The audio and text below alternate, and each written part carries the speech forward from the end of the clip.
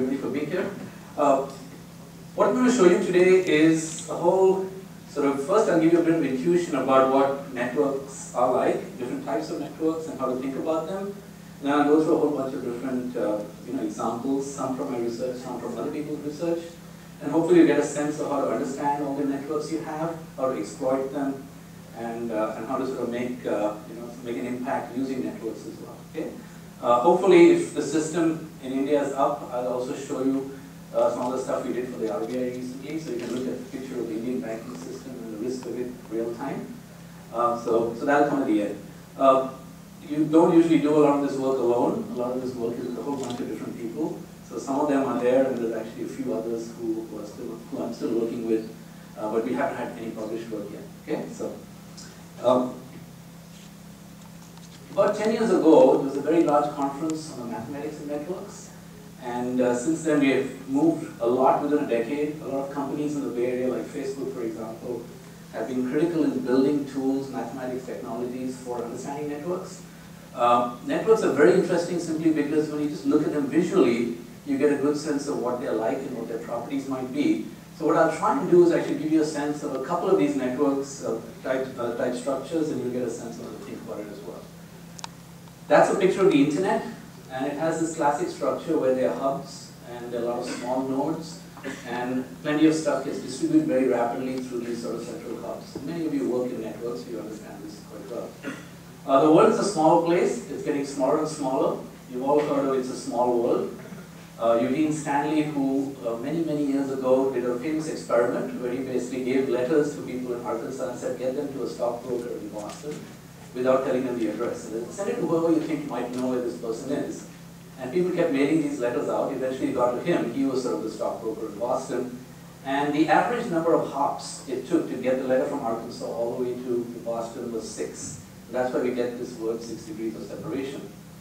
It's very easy in today's world to understand that 6 degrees of separation is about 3 or 4 nowadays. Because if I have 50 friends on Facebook and each of them have 50 friends, you raise that to a power very quickly. It takes about 4 powers to get to the population of the universe as of now. And so we're really talking about a world now that's not 6 degrees of separation anymore. It's just basically 3 or 4 degrees of separation. Okay, so exploiting these networks is something that you might be interested in as business people, and hopefully you get some insights here, on how to do that. That's me inside. Microsoft has a very nice piece of software for academics where you can look at your own network. So you get a whole bunch of people in there, many of them from IM actually connected to me as well. And it's, let me see if I can actually show you more of it. Did I get rid of this? No.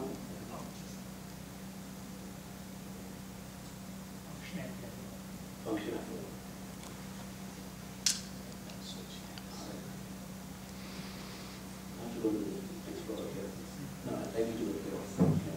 So this is another picture, and then you can sort of, Microsoft made this available, so you can actually look at, in fact, the picture is sort of got shrunk on the screen.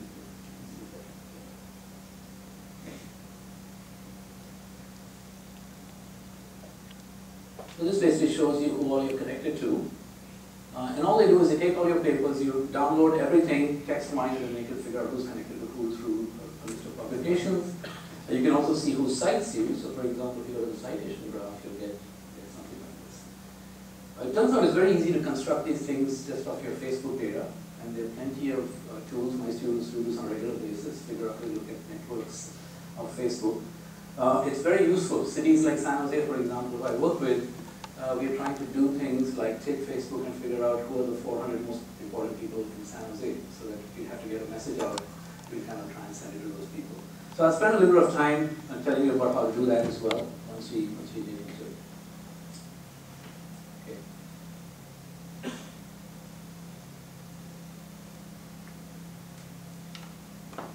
Okay, that's the Ebola graph, and I'll skip that one. This is sort of an important picture. There are 2 types of graphs I want you to focus on. There's one on the left. Okay, so in computer science we call it a graph. A network is a graph, and many of you might have studied graph theory.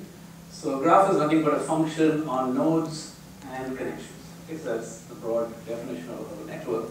The one on the left is what we call a random network. So if I put down a bunch of nodes, let's say in this room, everybody here is a node, and I just randomly connect 2 people. And I do this a few times, and I say on average, everybody's going to have about 3 connections. So some people have 3, some will have 2, some will have 0, some will have 6. But generally speaking, the average is about 3. That's a random network. On the right-hand side is what we call a scale-free network. A scale-free network is slightly different. There, some hubs have lots and lots of connections, and most people don't. Okay, that's pretty much what a social network looks like. People are connected in that fashion. There are a few people that are very, very popular and lots of friends. Most people have 1 or 2 or 3 or 4. Okay, Facebook is different. We have a bunch of people on there. Most of them we don't necessarily connect with. The properties of these two networks are completely different. If you look at this picture, on the left is the road network in the US. On the right is the airline network in the US. The one on the left is a random graph, a random network. It has, roughly speaking, a distribution of nodes or connections where each node has some average level and some have more, some have less. On the right side, it's scale-free. We have a hub and spoke network. There, some nodes have very high number of connections, most nodes have very few. So if you look at the distribution, it's not a nice, normally distributed picture. It's really a distribution where you have sort of a declining or exponential in some form. Okay, those are power law distributions, and those two graphs are very, very different. If you're trying to understand the properties of these graphs and you want to get a message out, which one do you think is better? The one on the right is generally better, because all I have to do is inform a few important people, and this stuff gets distributed really quickly. In packet distribution, for example, that's what you want. In distributing information on financial networks, that's what you want. You want a scale-free graph. But you don't want that kind of network when you have a flu epidemic, you have an AIDS epidemic, you have financial contagion. That can be bad for you as well. Okay, so the scale-free graph has both good sides and a dark side as well. HIV networks tend to be on the right side. Okay, they are scale-free. Usually people in HIV networks where some people have 50 sexual partners and most people have 1 or 2. The way you fix that problem is you go and attack a few people that have a large number of partners. You want to get at the hub. Okay? Flu networks are the same. When flu breaks out in our school systems, they are scale-free in form. If you popular kids in school, all that happens is the popular kids get sick eventually because they're interacting with everybody, and then it spreads everything around. The way you fix that problem is the moment there's a flu epidemic, you get the popular kids and send them home, give them a holiday. And everybody is better off at the end of it. Okay? These are simple things that you do with scale-free networks. Random networks, actually, very few examples exist in the world. In fact, that road network is a very unusual example. So when you look at the random network, it has a normal distribution of the number of connections each node has. On the right side is completely different. It's called a scale-free distribution because there's no average member of that population. Some people have very many connections, some people have very few. The average means nothing because there aren't too many people that look like the average. On the left-hand side, there are lots of people that look like the average. We spent all our time in classrooms, even at the schools we went to, learning the normal distribution. It turns out 95% of the phenomena in the world are not normally distributed. They're scale-free distributed. And yet we sort of teach people, about the normal distribution. Okay? Very few things in the world are normally distributed. Ages, heights of people, incomes are not. Incomes are scale-free. Many people have very low income, very few people have very high income. Population in cities are scale-free. So it's about 95 to 97% of phenomena that on the right side and to ignore it. Okay, so I just want you to know that we live in a world of scale-free networks where we have hub and spoke structure. Okay, this looks like a lot of math, but I'm just going to talk you through it. It's an important concept. Facebook uses this a lot. Okay? If I give you a network of people, and I just show you the picture, and I say, tell me who the most important person in the network is.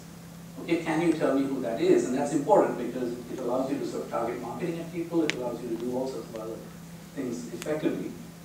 It's a very simple concept. In fact, Larry Page at Google used this concept to come up with the model behind the search engine. That's why it's called PageRank. But he didn't do it first. Phil Bonasich at UCLA did that in 1987. He's a sociologist. He was looking at schoolboy networks. And basically, my influence in a network is a function of how influential I am and who I'm connected to. So I might be somebody who has a lot of influence, but very few connections. I still have a lot of power in the network. Or I might be somebody with very little influence, but I'm connected to a lot of people with influence, and so I get my influence. So the whole thing is sort of recursive. Everybody's influence is a function of who they're connected to and who their influence is. And so I can represent the network as a matrix, where if I'm one row in the matrix, everybody I'm connected to is on the columns, I get to know in each cell what my connection is to everybody else, how many times they interact. That's what Facebook does. They figure out how many times two people have likes and comments and shares and all that stuff between them, it becomes a number inside that matrix. So that's why I titled this talk inside the matrix. We call it an adjacency matrix. And if I do a mathematical operation on that, which is get the principal eigenvector of this matrix, it basically tells me in the main dimension of influence in this matrix how much my weight in that dimension is. Okay? It's very simple to do. It's one line of program code. And those are three examples. The network in the middle, everybody's equal, I get equal scores, and so on. This is called centrality. Okay, what Larry Page did in his PhD dissertation was, he basically looked at every web page and said, how many pages refer to this page, and how many pages does this page hyperlink to? That gives you sort of a network of web pages. You can mine that network using this one line of code and say, okay, which is the most important page in this group.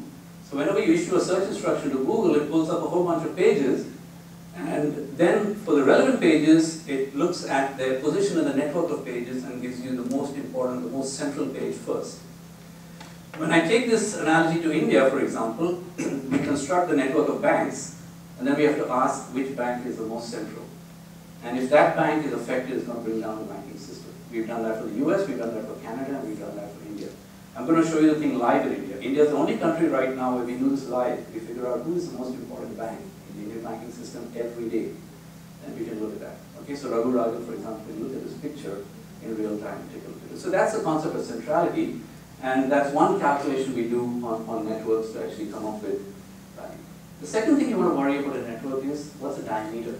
If I'm going from one node in the network to another node in the network, and I compute all the pairwise distances hopping through the network, I can find out the shortest distances from each node to every other node. And if I take the maximum across all those, that's what we call the diameter.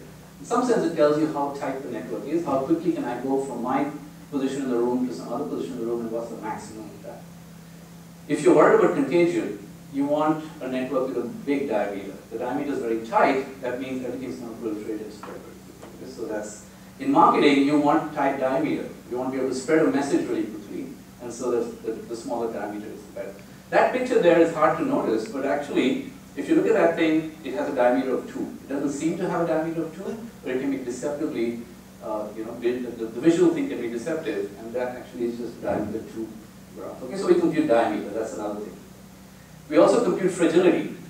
Fragility is an interesting number on a network because you want to ask yourself that if there's disease in some local part of the network, or some bank in a financial network is in trouble, how quickly will that disease spread through the network? Will it die out locally in a local region of the network, or will it become a general global phenomenon on the network? It's pretty easy to compute that, and there's a score that we compute called R, and if that R is bigger than 2, then it's going to have spread. If it's less than or equal to 2, then it kind of dies out. So we tend to compute fragility, and it's meaningless right now to you, but when I show you the numbers for the US banking system before the crisis, you'll be surprised to see what that number was when we computed it to figure out if the system was fragile or not. Okay, weak ties. Weak ties are ties 2 or 3 hops down in the network. Okay, so Granovetter in 1973, without Facebook, without even understanding or seeing networks or being able to characterize them in software, had a very interesting hypothesis. He said your influence in a network or the benefits you get out of a network are not a function of who you know. It's a function of who you know 2 or 3 hops down the channel. And he wrote on a very elegant theory in this paper, and it's something that I think we are kind of intuitively aware of, but we don't really have proof of it. In the last 4 or 5 years, because Facebook and LinkedIn data has become available, we've been actually able to test this theory. And it turns out you don't get a job because we are immediate friends. You get a job actually because we are friends 2 or 3 nodes down the network. So if you're looking for a job, don't ask your friend for a job. Okay, ask your friend to put you in touch with other people further down the network to get a job. Lots of PhD students are now studying this. They're kind of doing their PhD thesis on LinkedIn data and Facebook data and sort of confirming the hypothesis from more than 30, 40 years back. So that's weak ties. And finally, communities. It's another calculation we do on a network. We try and take an entire network of people and we try and look for clusters of people that work in communities. And what do we mean by a community? It's a group of nodes in the network where people tend to interact much more within that group rather than outside that group. Okay, Facebook, Amazon, Yahoo, everybody is computing groups of communities on their entire social graph that they have. They compute that and then try and figure out who in the community is most central. So then they compute the centrality score and try and come up with that. And then we have targeted advertising. Okay, so we have this thing called advert targeting, where we actually send the thing to the most central person within the community in the network. This is a hard computational problem, but we've got a lot of cool algorithms now that solve this problem quite effectively. If I get time, I'll show you. I've taken 30 years of venture capital data, all the VCs that have worked together in funding individual startups, and constructed graphs, network graphs of these VCs and how they work in communities. It turns out, research now shows that VCs that work in communities, there's some VCs who tend to work with the same group repeatedly, versus VCs who tend to work, one-off on different things. People who work in communities are like a good soccer team that plays together and becomes really good at working together. Their startups tend to perform better than the startups that are funded by VCs that are not sitting in some community structure. Okay? So we have a lot of sort of intuitive insights from graph theory, which we've sort of applied to sort of various situations. So the first example I'll show you is what we call systemic analysis. We're trying to understand the system. The first thing you want to do is understand the network that that system has. And I'll show you some work I did with IBM Labs down in Alberta here, where we actually took the entire US banking system and how banks lend to each other, constructed a network graph, and then for 5 years before and after the crisis, we're going to show you what that network looks like and give you some insights from it as well. Okay, so it's called the Midas project. This is a project out of IBM. There's a whole team that I worked with at IBM there that did this work. And just to cut to the chase, what we have is a data model that looks like this. There are a lot of filings that every financial institution has to make. Every time the director changes, there's an insider trade, they make a loan, they issue a security, they have to report this to the SEC and the FDIC. All these are public documents. So you have to basically post it up on the SEC servers. You or anybody else in the world can download this and take a look at the entire transaction. So what we do is like what Google does. Anytime there's a filing, we basically just pull it out, we text mine it, and we tag it and we put it into different buckets and so on and so forth. The specific application I'll show you is loans, banks lending to each other. When they lend to each other, they basically post a file of about 100 or 150 pages, either in Word or PDF format. It's completely non-standard because we haven't standardized anything yet. It's not even XBRL or XML or anything of that sort. And we download it, we text mine it, and pull out all the relevant details from it, and we actually construct an entire database of all the flows between banks lending to each other. So we have a network of lending flows, and then we want to see which bank is the most critical in the system. So this is what a picture of that looks like. There's a loan from Citibank and 12 other banks to Schwab, about $800 million. We read through the entire loan document, and we catalog how much flow there was between each bank. We do that for every loan that was made and filed with the SEC. When we plot the network, that's what it looks like. This is the first time we actually got a view of what the lending network between banks in the US looks like. Very interesting picture. There are 3 clusters of banks, and within those 3 clusters, there are 3 banks that sit in the middle: Citigroup, JP Morgan, and Bank of America. Okay, so we looked at that. This is in 2005, and it gives you some idea of the fact that there's concentration. If one of those 3 major banks goes down, it dislocates the network. It may not completely harm the network because the 3 clusters will then autonomously be separate from each other but might still be functioning. But we're also curious to look at the network and compute centrality. Who's the most important bank relatively to all the others? Well, how fragile this network is, what the diameter of this network is, all those things I mentioned earlier. So I'll show you what those numbers look like. In 2006, you can see the network is sort of similar, but it's getting tighter. In 2007, in the heart of the crisis, everything is one big bundle, so it's sort of extremely risky. In 2008, after sort of trouble has happened and banks have stopped lending to each other, the network gets sparse again, and 2009, again, it's spreading out. Okay, so we sort of see this flow through the crisis. And the government actually been looking at these pictures and trying to get a sense of where we can try and monitor things from it. So the numbers are important. I don't know if you can see everything, but in 2005, if I asked you to guess what the fragility was, I told you bigger than 2 is fragile.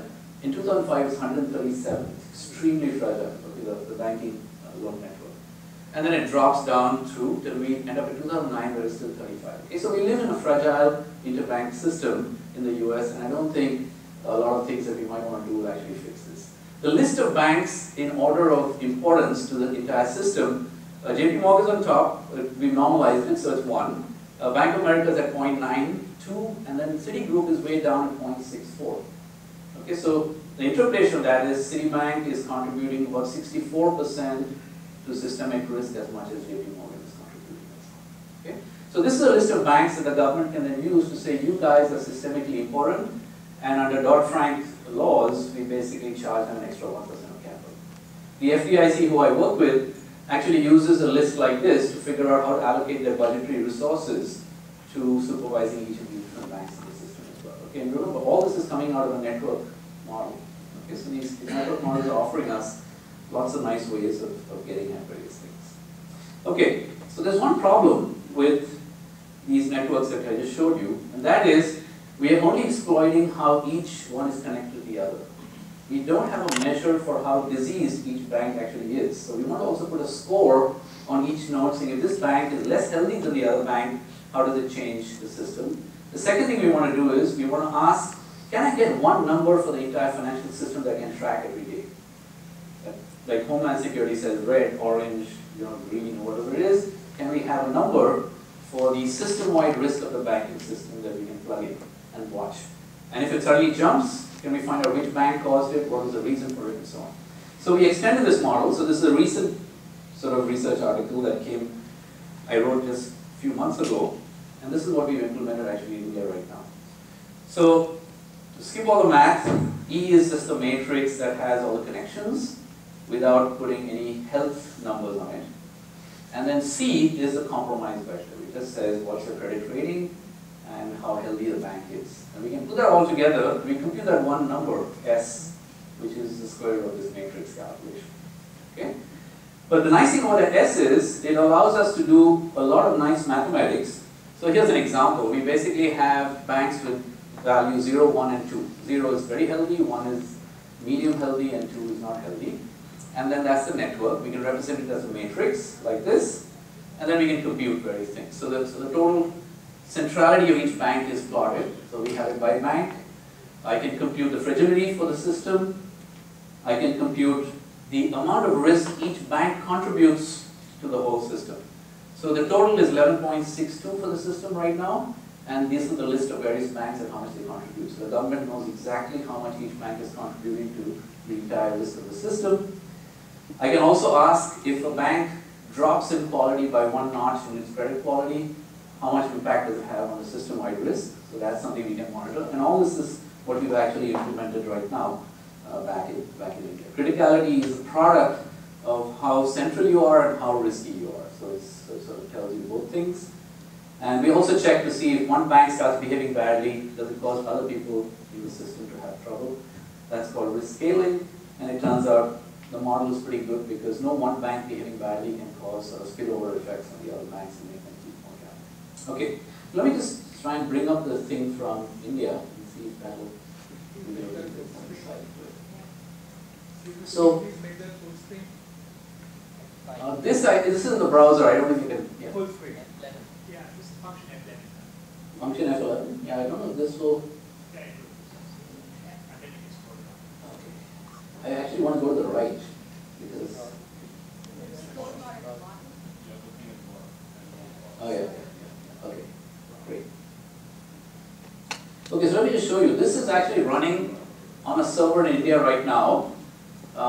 We sort of took this model and with the RBI wanted to look at all the banks. So we have a way of scoring the banks, computing the network for all the banks.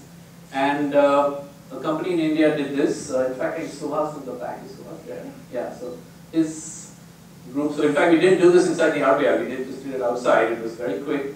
We've tried to implement this in the US for the last 3 years. It hasn't been possible to work with the bureaucracy to get it done. And there's a whole Office of Financial Research to do this. It took us about 3 months to do this in India. So that's sort of the bare bones thing. It's still sort of, we're still building out the GUI and stuff. But you get in here, you type in here and you say what kind of financial institutions you want to look at. So I'll just pick banks. Let's just take only the banks. Then once you select the banks, it gives you a list of the banks. So we'll just say take all of them. Then I'll just pick, I want all the measures to be computed, which I just talked about. And then we can pick a date. So let's just take tax date, maybe April 15. And I'll submit. It takes about 30 seconds. It's going to pull all the data for all these banks that is warehoused and then compute it. So hopefully it's doing it. Yeah, it's waiting up there. And once it's done, it'll give you the fresh plot for the system. Okay, so that's actually coming all the way from India. And then I can go and mouse over this thing, so let me do that for you. That's the network. And there are two things here. You see on the left it says degree in, degree out. What we have is a network, and the network is really doing a whole bunch of computation to say which bank affects another bank and by how much. And the size of the circles is the number of connections the bank has. So Yes Bank, for example, up there, blue, has got the most connections with it influences or is influenced by other banks in the system. Okay? I don't have time to tell you how we come up with this measure of influence, but there's a whole bunch of technology from a lot of researchers here. Now, if I mouse over Yes Bank, it shows me who Yes Bank is affecting. So if Yes Bank gets into trouble, which are the first sets of banks that are going to get affected because they have sort of a connection with them. Okay, so we get that, and you can see Yes Bank is affecting everybody. Okay, there's no red, it's all blue, so they're sort of a big driver of systemic risk in India. If I go to IDBI over here, IDBI has, for example, is affecting all the ones in blue and is being affected by the ones in red. If I go here, very interesting result. Where is State Bank? It's up here. State Bank doesn't affect anybody. And it's the biggest bank, right, in the country. And the fact is, State Bank actually does everything internally. It doesn't really operate with everybody else very much. And so that's a good thing in India, right? Because the biggest bank is actually sort of insulated from everything else that you might have. Okay? You can basically look at the breakout of this risk. So let me just break it out. So I told you that total system-wide risk score at the top is 17.35 right now as of April 15. The fragility is 7.46. So the Indian banking system has much lower fragility than the US. The US is operating at somewhere between 20 and 30. And we are at 7. So we are actually less fragile in India than the United States. And if you look at that list there, the total of 17.35, I have the exact contribution from each bank. So if I mouse over these guys here, Yes Bank contributes 2 out of that 17. Okay? So if we said, because of this systemic risk, we're going to impose a slightly higher tax or require banks to keep more capital, our model actually tells the government exactly how much each bank is sort of responsible for. Okay? So that's the risk decomposition. If you go further down, this is risk increment. This is again, Yes Bank is the most risky. It says that if your credit rating drops 1 notch, how much will you contribute? That means that's 1.07. So that 17 of system-wide risk will go up by 1.03 if Yes Bank drops one credit notch. Centrality. Who's the most central? That's Karur Vaishya Bank. This is the one that's in the middle, connected to everybody. Okay? So centrality, like I told you, is who's the most important person, ignoring the level of disease at each node, but just in a network. So Facebook computes this, they want to know it. You could be central because you have a lot of connections, or you could be central because you're connected to somebody with a lot of connections. So if I have only 3 friends, but one of them is Bill Clinton, I can be very central. Okay, simply because I derive influence. So Karur is here, there are a lot of others, and then Yes Bank shows up a little later. So Yes Bank is causing a bigger impact not because it's central, but because it actually has a lower credit rating than some of the other banks. Okay, so we understand what that is. And then criticality. Finally, I'll just show you one more thing. This is the plot. We went back and did this from 2008. We actually constructed the network every day from 2008 back. That's the plot. The blue line is the plot of systemic risk over time. How the Indian banking system has had system-wide risk. And you can actually mouse over and look at it. And right now we are pretty much right in the average of what it usually is over the last 6-7 years. Okay? Okay, so that's just a quick, I just want to show you a demo of this. Function F11. Go back to, I don't know, how much time do I have? 5? Okay, so maybe I was just going to show you the venture capital network, but I'll skip that. Let me take, you want to skip it? Okay.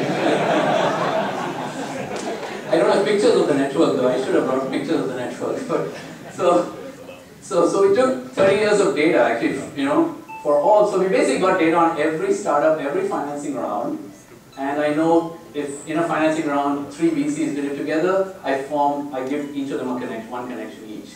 And I do this sort of over time, so I know what the network of VCs looks like. We ran that communities algorithm to find out which VCs are in communities, which VCs are not in communities. And then we looked at to see whether, basically the goal was very simple. We wanted to see whether a VC that's very important, like Kleiner Perkins, is going to do well for a startup, or it's a group that plays well. So it's like if you take World Cup soccer, World Cup cricket, does a team that wins have one star player, or is it a team that doesn't have a star player but they really play together a lot and so they practice a lot together? So we did that, and we basically sort of cataloged all the VCs as one type or the other. And I'll just show you one table. The top variable there is community, and we try to see if you have more community VCs funding a startup, will it go to exit faster? Will it have better multiples, a better return, and so on and so forth. So there are various different things. The stars against them means that variable is significant, explaining better performance of the startup. So the community variable is highly significant. The centrality variable, which is sort of halfway down the list, in previous research was actually highly significant. That is, if you had a star VC funding your startup, your startup was likely to be better than a startup that did have a star VC. But after you account for the community effect, that variable goes away. So the result basically is if you want to get funded, you want to be funded by a group of VCs that have often worked together a lot before in the past, and that on average does better for your startup than get funded by one star VC. So you have a choice between, say, 5 VCs that have been working together a lot, and you got Kleiner Perkins alone, do the one with the 5, rather than I guess that was sort of the insight from this paper. Alright, so I'll just stop there. I don't want to keep on going with this, and maybe if there are questions, I'll take some.